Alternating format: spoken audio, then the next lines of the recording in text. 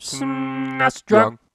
When talking about Robocop vs. Terminator for the Super Nintendo, the first thing you have to mention is the box. The game was sold with this hard plastic outer shell with the title embossed onto it. It really looked cool as hell. No other game had anything like this, and yeah, ultimately it's just a meaningless prop, but seeing the box as a 9-year-old kid, this shouted to me, you have to play this badass game, and it definitely fits a motif as cool as Robocop vs. Terminator. As for the game itself, it's okay-ish, it's functional, certainly nothing spectacular. The game is actually based off a comic miniseries written by Frank Miller. The story, in the Super Nintendo version anyway, goes back to when Cyberdyne of the Terminator universe is looking to create Skynet, you know, the supercomputer that eventually becomes self-aware. Well, the nuts and bolts of that technology were apparently based on the principles behind what created Robocop. So the human resistance fighting Skynet finds a way to go back in time again, not to find John Connor, but to find Robocop and destroy him. Skynet, of course, gets wind of this and sends their own force back. Robocop, meanwhile, is completely oblivious to all this background. He just has his own agenda and his own sense of duty. However, Skynet is one step ahead of him. When Robocop tries to interface with his police headquarters computer to find out what's really going on, Skynet has already infiltrated it, and as a result, Robocop's human side is killed. He somehow survives, however, and rebuilds himself, and dedicates his new mission to destroy Skynet. So yeah, to sum up very quickly, you play as Robocop, and the Terminators are bad guys. So there you go. I really like the story here, but the problem is how it's told in the game, with these very slow single-screen scenes that are sort of presented like a comic book, but there's not nearly enough text to explain what's really happening. I had to consult the instruction book to get the gist of the story. The pixel art here is also just kinda goofy looking. You gotta love this guy's bowl cut. For the actual gameplay here, you've got a 2D side-scroller where Robocop can shoot in 8 directions with all sorts of weapons he can pick up throughout the game. Get far enough into the game and eventually there are these first-person Mode 7 shooting levels. There is platforming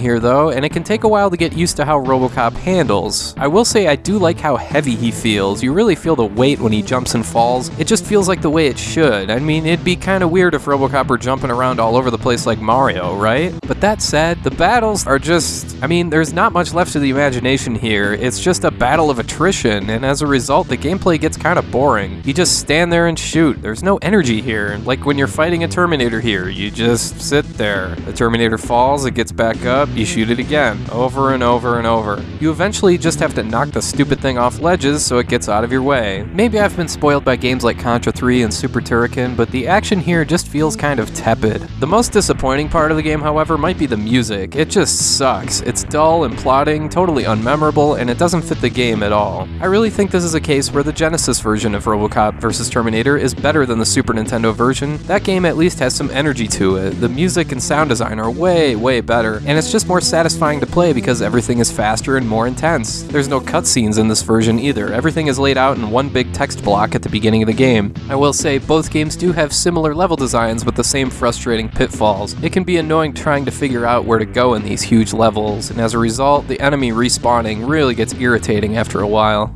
So yeah, Robocop vs. Terminator is a cool idea for a game with a unique story, but it's just not all that good on Super Nintendo. I mean, it's fine. The number of weapons and being able to shoot in 8 directions is cool, the overall look of the game is nice, but the music is downright bad, and the gameplay can get very tedious. The Genesis game is better because, well, it just seems like Genesis does run-and-gun games like this better than Super Nintendo. Just look at Gunstar Heroes and Alien Soldier. So yeah, I'd avoided this game on the SNES unless you're a collector and you want to pick up that badass box, but I would say it is worth checking out on the Genesis.